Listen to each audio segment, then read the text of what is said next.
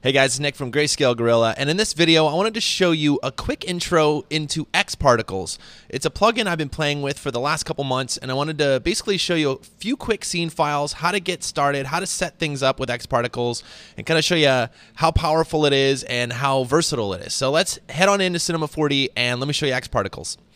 You can see X Particles is a tab up here, and it's really quick to get started. You could just set up a particle system, and right away you'll have this button right here called Add Basic Setup, and this is going to give you a basic rundown of kind of giving you the emitter and giving you a few folders to try to keep things organized. You hit play and you have a basic emitter. Now you've seen something like this before with, you know, maybe the particle system that comes with Cinema, but what X Particles does is give you a lot more control and really give you a lot more particles to work with. So you can do some really fun things with it. So let me show you, in this case, let's not emit from this rectangle. Let's instead go into the emitter and emit from a sphere instead. So now we have particles going in all directions. And let's set up a really quick scene where there's a bunch of particles flying out. So now, instead of just 1,000 particles a second, let's do something crazy like 100,000, right? So now you can see all these particles flying around.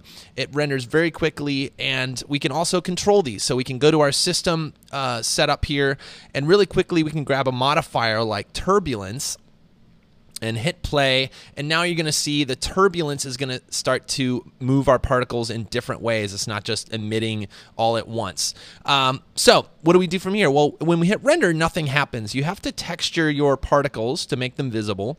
So we can go to Shader, X Particles, Material, and add a new material on top of our emitter.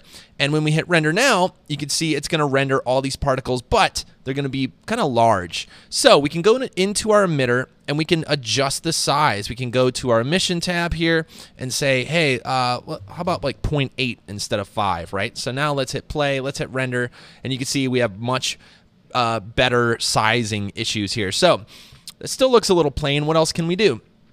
Well, we could vary the size of our particles by going into the texture, into the material, and saying size, variation, adding randomness. We could also change the color. So instead of just the green, which is kind of the default here with your emitter, you can change your color of your particles in the display, or you can actually just change it right here. So we could say it's a random color.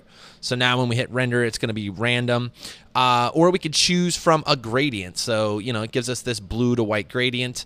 In this case, maybe we can kind of just pick a couple colors here that hopefully look good together. And let's hit play.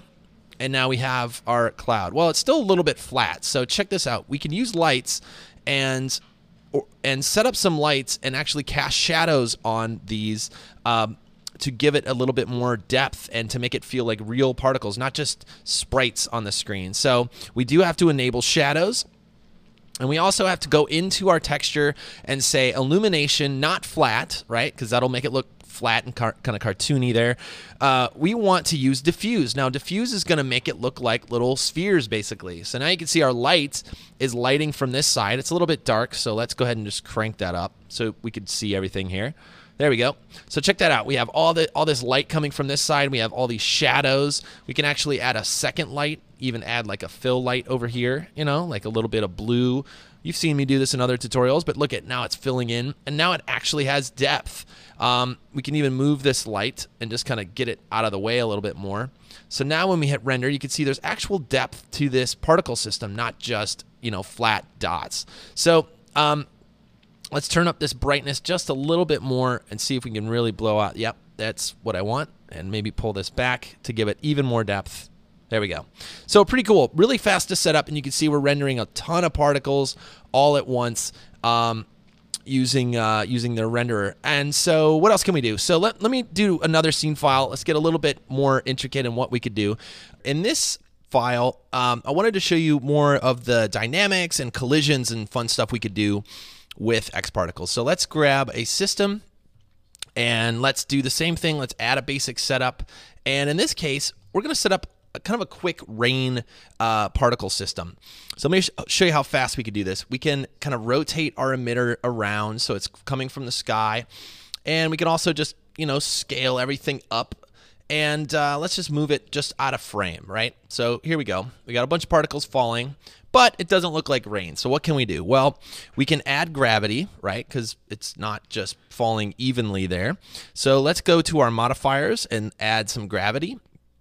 And now you can see it speeding up as it comes down.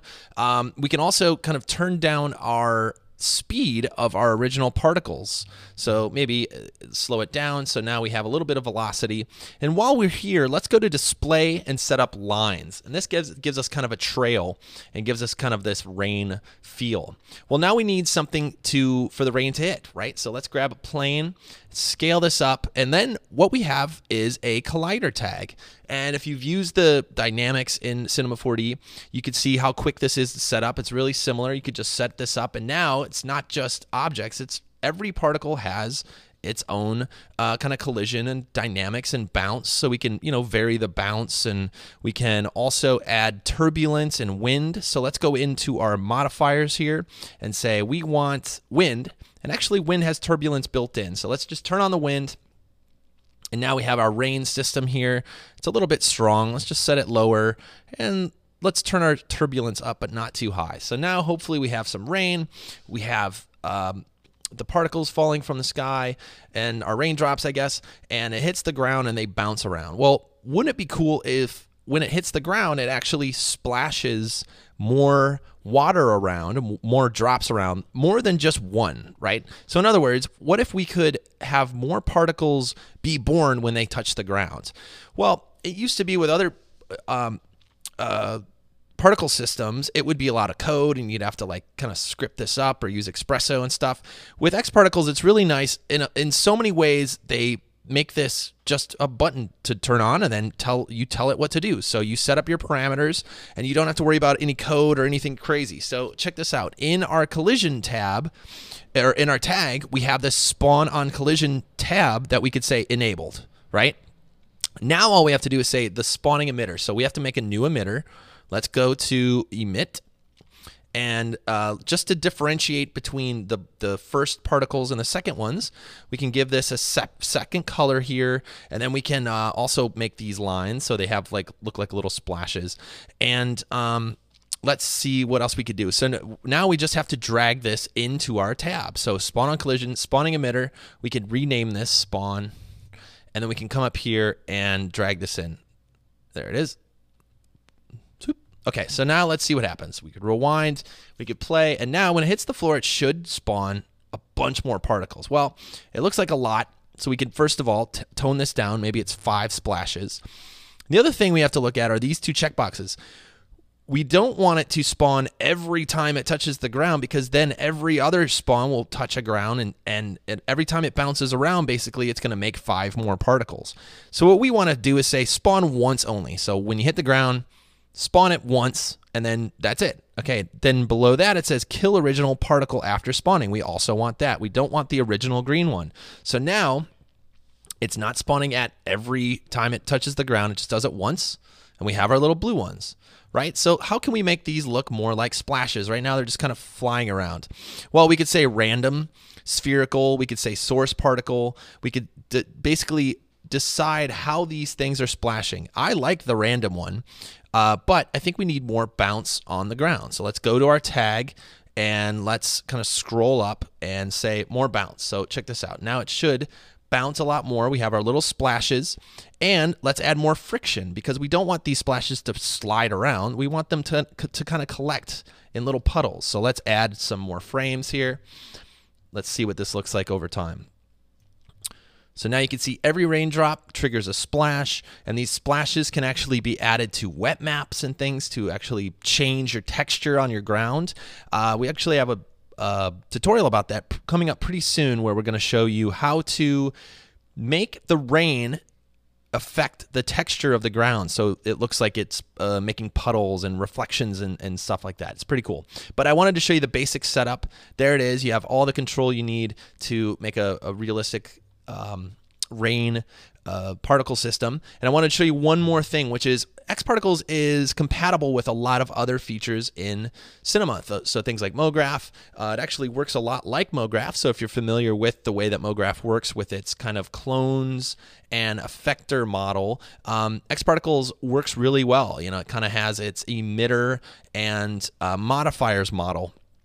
So let me show you how it works with other things in Cinema 4D. So let's create a new setup real quick, and really quickly let's just go add a turbulence effector, and let's see what we have. What we have. We have all of these particles coming out, flying around, in making a little bit of turbulence. Well, in part of xParticles is the ability to kind of trace every particle. So kind of like the tracer, but with a lot more options. So check this out. If we go to generator objects, we can do things like skinning to make like liquid style effects. We could do all this stuff, but right here is trails. So let's back up. Let's hit play, and you can see now we're making trails for every particle. And what can we do with these trails? Well, we can tell the trails to be shorter. So we could just say like, okay, you're only 10 frames long, right? So now, you know, they actually have too many particles to see that. So let's just tone down the amount of particles really quickly, just 100 particles a second. And now you can see each particle is like its own tail. You know, we can do whatever we want with this stuff. So now we can add, again, things like gravity to give it some weight there, so it kind of falls. We could kind of, I'm going to tone down the gravity quite a lot, so they arc down, but they mostly just kind of follow the turbulence. So the reason I wanted to show you all this, all these other tracer settings and tail settings is because it works with hair. So there are ways you can texture this, and the best and kind of quickest and easiest way is to make a new hair material and drop it right on your trail. So now when we render, it's actually rendering hairs, which is pretty cool. So you have all the control over the thickness, right? We could like make these super thin, and we can make it really like a bright, obnoxious color and make this really fun. And everything works. So like lights, you know, work with the specular of the hair, and everything you expect to happen works. So let's let this play out. Let's make the trails a lot longer, and let's do things like add a circle system. So there's also a modifier called direction that's really fun. And direction, I could say circular direction, and I could say, okay, make some kind of various circles and kind of trend downwards as the gravity pulls it down. Let's make this a little bit longer, and you can see we're getting just kind of this abstract bunch of particles kind of all tracing together. So we have these like hair effects that are really cool. And of course, you can combine effects. So if you want hair effects on top of regular particles, we could also do that and say, hey, let's make a new xParticles material. Let's drop that on the emitter. And in this case, let's make them a single color. Let's just make them white. And now at the tip of every particle, it's going to make an actual dot, and then you're going to see the hair around it. So let's, of course, shrink that down because we don't need it to be that big. We can make it really small. And now we have particles that drive around, and those will lead the animation, and the hair will kind of follow around. So let's go just quickly set up a render, and let me show you how fast all this renders.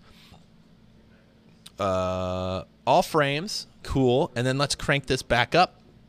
Let's make this a little bit more random, and let's go to our not, where is it? Here it is, direction. And we can kind of make these bigger circles so they're a little bit more random and more variation. We can also do this. Really get some kind of unique pattern going on with all of these hairs kind of flying around. So pretty interesting look here. And let's see how fast this renders. So here we go. Render settings, output 1280 by 720. That's a little big for what we're, in fact, let's just keep it large. I'll shrink it just so you can see how fast this renders. All frames, go, yes. Okay, we're gonna shrink this down. I think I can shrink to fit. There we go. So this is a quarter of the size. And you can see it's rendering so quickly. It's, you know, less than a frame, a second a frame. And even if we cranked up the amount of objects here, so right now we just have 100, but when we start turning things up, you're going to see it really keeps up with a lot of particles. You know, this is designed for millions and millions of particles, and we're just kind of starting to play with this plugin. We're just starting to see what's possible with it. Right now I'm learning a lot about the kind of liquid and skinning effects where you can start to do kind of solid objects, not just particles, with all these point clouds and really make some cool looking stuff. So basically wanted to make this video to give you a quick kind of overview of some of the quick things I've learned, some of the short little things that you could set up with X particles, mainly to show you how fast it is to get going, and hopefully how fun it is just to experiment with this stuff. So expect some more tutorials coming soon about X particles as I learn about it. We're playing with it a lot at the studio, and hopefully have some really cool effects coming soon. So stay tuned for those. If you guys see a particle system effect or something that you think might be possible or that you think is really cool, send it our way, and through Twitter is probably a good idea, or actually in the comments on this blog post. I'd love to hear from you guys and try to learn this stuff. X particles has been really fun to play with, and kind of got, you know, it's getting me all excited like when MoGraph came out, you know, playing with all these new effectors and playing with all these ways and combining things in different ways and seeing what comes out of it. So look for more X particle stuff soon. If you want to learn more about it, check it out. We have it on the store now at Greyscalegorilla. At our store. You can go check out more of what it does. We have some nice renders there as well. So anyway, thanks for watching. I will see you in another video really soon. Bye, everybody.